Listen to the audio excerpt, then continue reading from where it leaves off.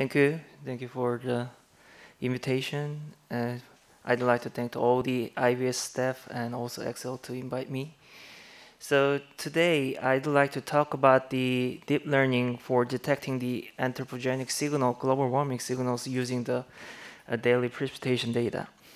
So first, while I'm preparing these presentation materials, I think it would be the audiences will be some kind of from the wide variety of subjects. So, but in this room, I think most of the audience is quite expert on this field. So I'm not sure some of the slides will be quite easy to some of you. But yeah, just keep in mind that it is firstly designed to the audiences which is from the wide subjects. So, as you might know, the impact of the global warming is quite ubiquitous and expected to occur in various time scales. So, first thing we could expect is that the long-term changes that the global warming increase so once we have the climate change, there would be the increase in the near surface temperature in time, and also we expecting the continuous serial rises in the left, so at the longest time spectrum. And on the other hand, we also expecting some changes at the shortest time spectrums too. So we are expecting the much more frequent occurrence of the extreme precipitation and the wildfires and the typhoons, etc. So it's very hard to understand the impact of the global warming which will be occurred in the various time scale, and it's utmost importance to understand this complex impact of the global warming to make the optimal policy making to minimize any hazards might be happen due to the global warming.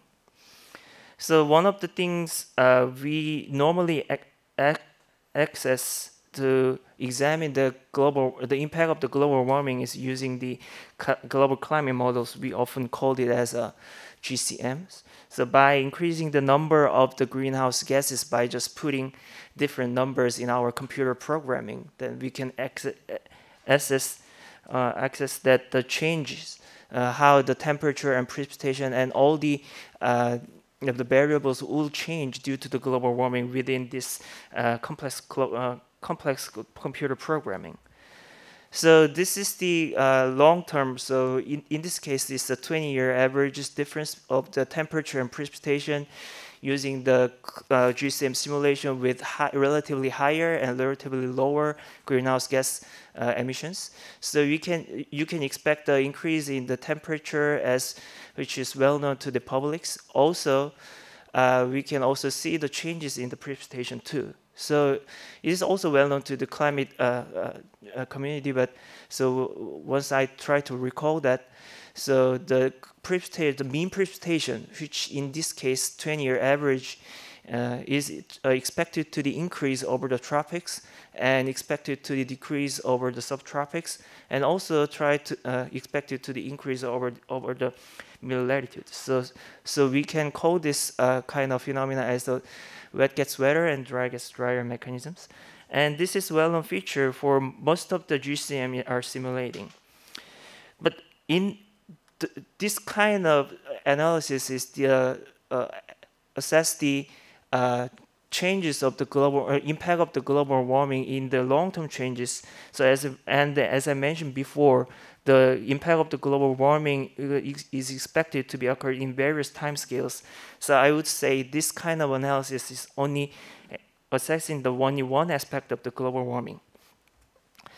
And more importantly, there is raising questions that whether the occurrence of the extreme events, because we are expecting more frequent and extreme events in the global warming. So one can ask the questions whether is the extreme events in last few years is due to the global warming. So some can say yes and some can say no, because there are a mixture between the impact of the anthropogenic forcing, and also there is an impact of the global warming, impact of the natural variability. So once we would say yes, then the anthropogenic forcing can increase the temperature and basically it increased the evaporation, and in terms of the precipitation, so the precipitation intensity will be increased. And in other aspect, we would say no. Once the natural variability, we call there are many natural variations. For example, ENSO, AO, and monsoon. So there are large types of many types of the natural variations, and the case we are experienced for few years is due to the natural variability. So there's a debating issues whether those events are due to the global warming or not. So to separate those two, so we have to examine whether the variation we experience for the last few years is due to the anthropogenic forcing or not. So how can we do that? So all the efforts to separate the impact of the anthropogenic forcing from the impact of the natural variability is called as the climate change detection. So the current climate change detection method is mostly based on the optimal regression method, which is basically based on the linear regression. So once we define the fingerprint pattern X from the long-term integration of the GCM simulations, then the projected amplitude of the observed field to this fingerprint pattern is defined by beta, and the beta quantifies the degree of the impact of the global warming to the observed field. Once we define the betas using the daily data or monthly data which we are interested in, so we can measure the beta for every day or every month. So once the beta is estimated, we define the variation or the range of the natural variations of the beta. So normally we define the historical period or the pre-industrial simulations using the GCMs. We calculate the range, how the beta is varying within the historical period or the pre-industrial period. And once the beta is above the upper limit of the range of the beta from the natural or historical period, so we would say that there is a clear impact of the global warming.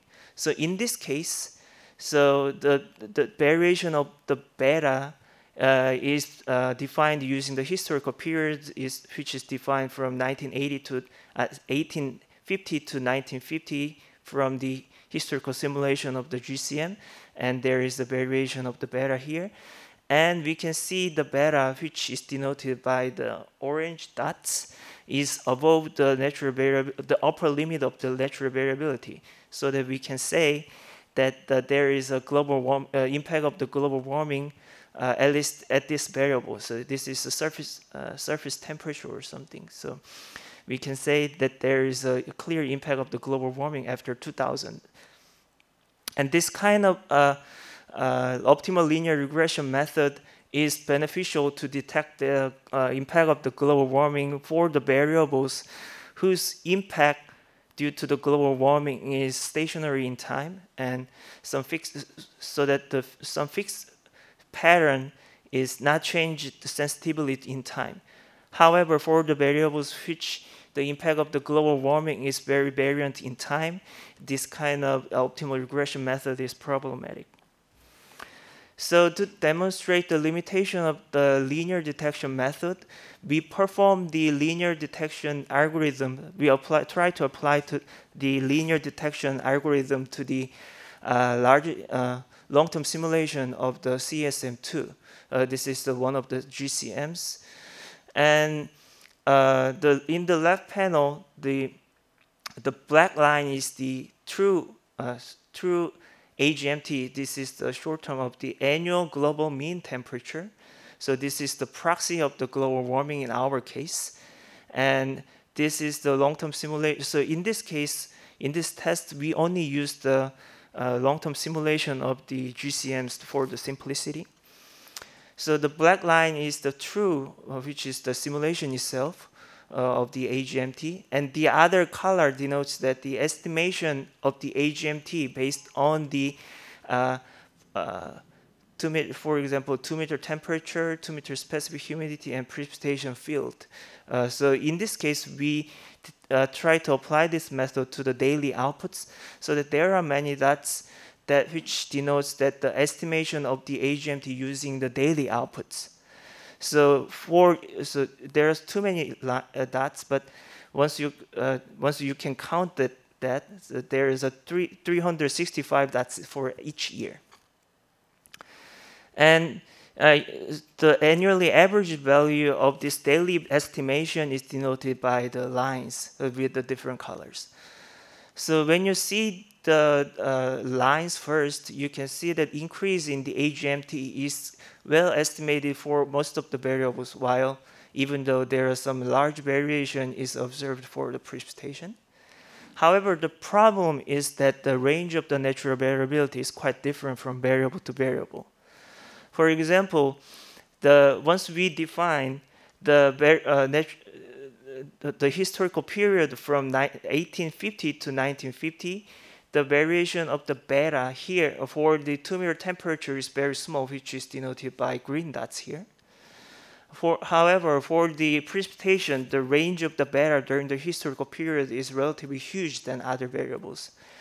That means the fingerprint pattern X for the precipitation, the fingerprint X contains not only the global imprints of the global warming, but also contains the day-to-day variation signals. That means the fingerprint X estimated by linear detection method is not optimal, at least for the precipitation. So that there is a large variation of the precipitation. So we can say that the natural variability is too large. So it is very hard to above the upper limit of the natural variability, so that the detection is not successful. So when you see the right panels, so the number is above 1, then we can say there the detection was successful. So, however, only for the precipitation, the detection is so much delayed because the fingerprint pattern contains not only the global warming signals, but also the signal raised by or induced by the natural variability. So from this slide, we can say that the detection of the global warming anthropogenic forcings, impact of the global anthropogenic forcings, is relatively harder for the precipitation rather than other near-surface variables. And the other thing is that the fingerprint pattern based on the linear detection method might not be optimal for at least the precipitation. So that's why the deep learning comes from. So particularly, we use the convolutional neural network, which is widely used for the computer vision. So as you might know, the CNN is widely used for formulating the autonomous car and the image style transfer or the face recognition. So this kind of technique is widely used for the image recognition, which is the input is at least 2-dimensional inputs. So we use this CNN to recognize the global warming patterns embedded in the daily precipitation field. So this is the detection result using the deep learning. So the input of this model is the satellite or reanalysis global daily precipitation, and the output is the observed annual global mean temperature. So once we put the global daily precipitation field, the model outputs the estimation of the observed annual global mean temperature. So once you take a look at the results, the black line is the observed annual global mean temperature, and red and blue line denotes the annually averaged of daily estimation of the AGMT by putting daily precipitation data. So we use 2 independent data sets. One of them is the satellite one, and the other is the reanalysis one, because there is some to consider the uncertainty in the observations, so the precipitation data. So once you take a look at that, so the first true or the observed AGMT is clearly increasing in time, and also we can see that red line, which is the result from the reanalysis data, the estimation of the AGMT is also increased in time, and the same happens for the satellite data, which is observed only after 2000s. That means that the observed AGMT is the increasing of the observed AGMT is somewhat detected by putting the daily precipitation fields, so that we can say that the global warming signal in the precipitation data is somewhat well captured in the deep learning models. And more importantly, to make a detection, we define the natural variability of the estimation of the AGMT as the 95% two-tailed 95% confidence level based on the historical range of the beta during the historical period, which is from 1850 to 1950. And when you zoom in the result, we can see that the annual mean value of the AGMT for both precipitation product is above the upper limit of the natural variability. So we would say the detection of the global warming signal after 2015 is kind of successful using the deep learning models. And the other point, we can define the emerged days as the daily value of the AGMT is above the upper limit of the natural variability, and we can count the number of emerged days for each year, and the result shows the quite consistent increasing of the emerged days in time. So for both reanalysis and satellite data, so we obtain more than half of the year, so about more than 50% of the days within a year is affected by the global warming in 2020.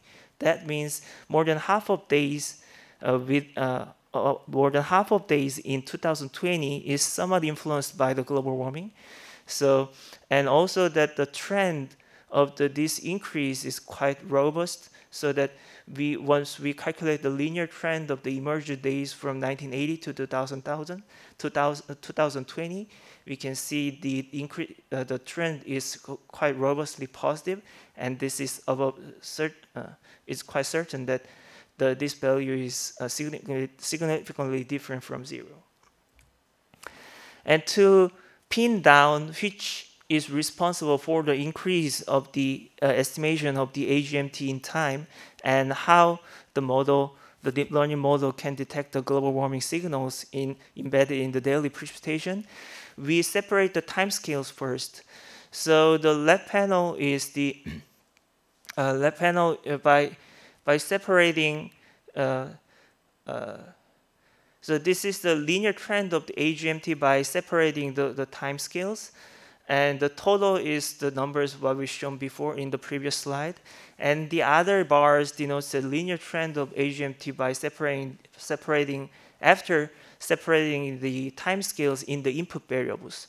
So we can see strong positive values once we perform the 10-day high-pass filtering. That means over the whole original time series of the precipitation anomaly.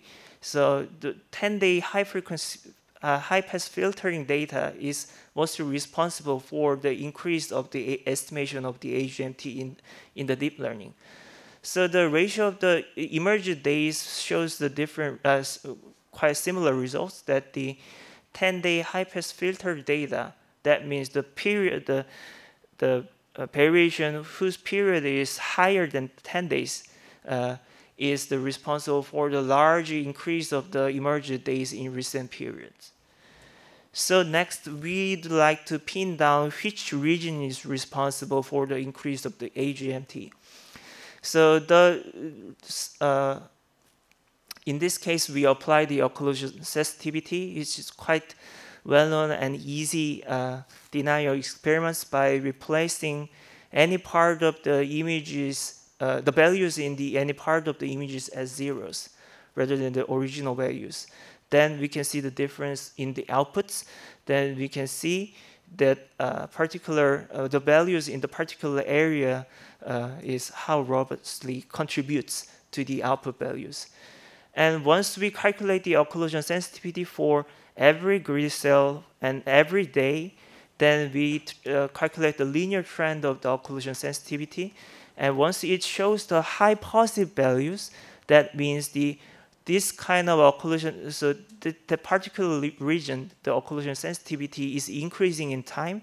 That means it highly contributes to the increase of the total estimated AGMT in the final result.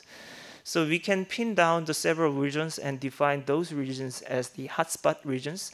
So we can say the tropical Eastern Pacific and also Northern South America and the mid-latitude storm tracks over both hemispheres is the hotspot regions to, and the variations of those regions is responsible for the increase in the AGMT, annual global mean temperature, at least in this model.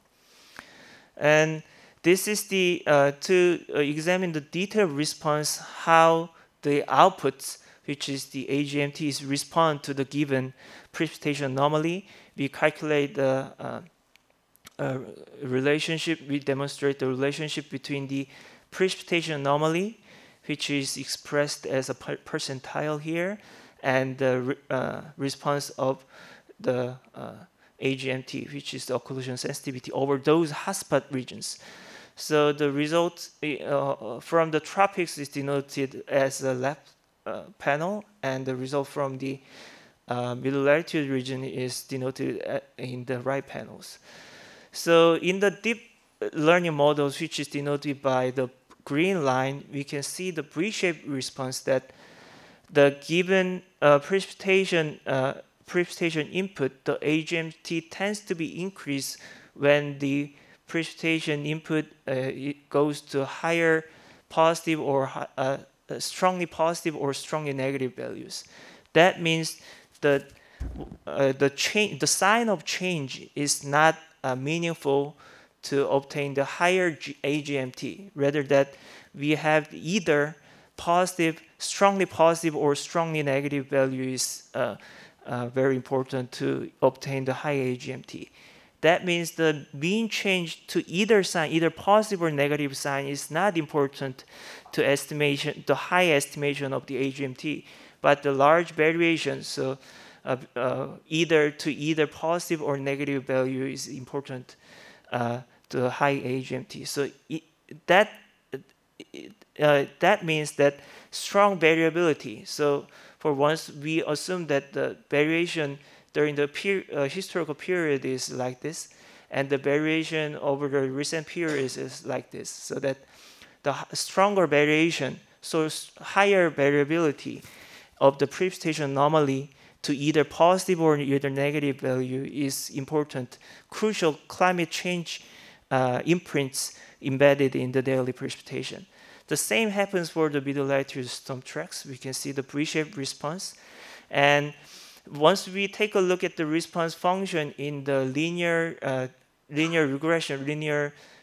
optimal linear regression method, then the response function is basically linear, so that this kind of V-shape cannot be expressed with this linear detection method. So once to confirm whether then the extreme event is more frequently occurred during the recent period, we check the difference in the occurrence of the extreme precipitation events between two periods. The P2 is defined during 2016 to 2020, and P1 is the number of extreme events occurred from 2001 to 2005. Once we calculate the difference those two, so there we can see the increase in the variability is evident over those hotspot regions, while the increase in the variability is relatively not robust outside the hotspot regions. But the problem raised that the precipitation product we used for the validation is the satellite-based and the reanalysis, which is basically the mixture between the observation and the model. So the question would be raised whether this kind of changes in the precipitation variability happens in real. So we checked the same statistics using the rain gauge data, which is the direct measure of the precipitation. But unfortunately, we have the rain gauge data only over land areas, so we couldn't check this kind of statistics using the rain gauge data over the ocean. So once we check this kind of change in the variability of the precipitation over the land area, so over the US, we can see relatively higher increase of the variation is checked the eastern part of the US. And the hotspot regions we defined is somewhat overlapped, even though the hotspot region we defined is mostly over the ocean, but it is somewhat overlapped to the land area. So the hotspot regions is somewhat overlapped to the eastern US, and you can see the increase of the precipitation variability is relatively stronger over the eastern US rather than the other areas. 1 more minute? Sure. Yeah. And this summary, and I think it's I think it's better to skip. Okay, thank you very much.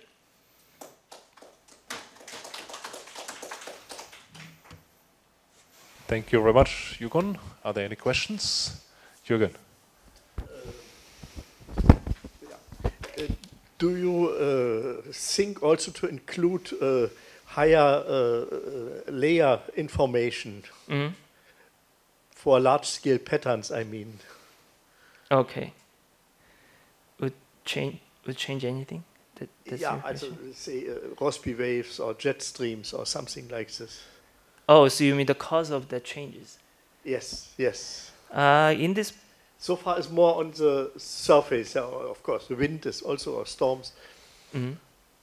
So the precipitation is not only even though the precipitation itself is the surface variable, but it is strongly affected by the high, the mid or upper level atmosphere. And I think it would be closely related to the shift of or the intensity change of the storm tracks or something, but it is something we have to investigate further in the future. Christian? You had a slide where you compared different time scales, how they contribute to, yes. Yeah. So what I don't understand with 10-day high-pass filter isn't basically you eliminate all frequencies which are much lower. So how can this contribute to the trends? And that should be in the low-pass component, if I understand this correctly. So the linear trend of this is the linear trend of the estimation of the AGMT, and this filtering is done to the input variables. So once we put the input variables after applying the time filtering, and we can obtain the output result. And the linear trend, so this linear trend means the trend in the output variables. So, yeah. One question I have is regarding the occlusion sensitivity. Did you run it also with the input data from the climate model again in order to see if the pattern is robust? Because you have 100 ensemble members. Yeah. I wonder how many of the ensemble members pick up the same pattern. Yeah. So we are actually doing it. And it's very important that it should have similar features. So it's very important to check it, and we are doing it. And yeah, we just recognize that it's quite necessary, so we are doing it. Yes. Any other questions? Maybe anything online? Nothing? All right. Thank you again, Yoo-Geun.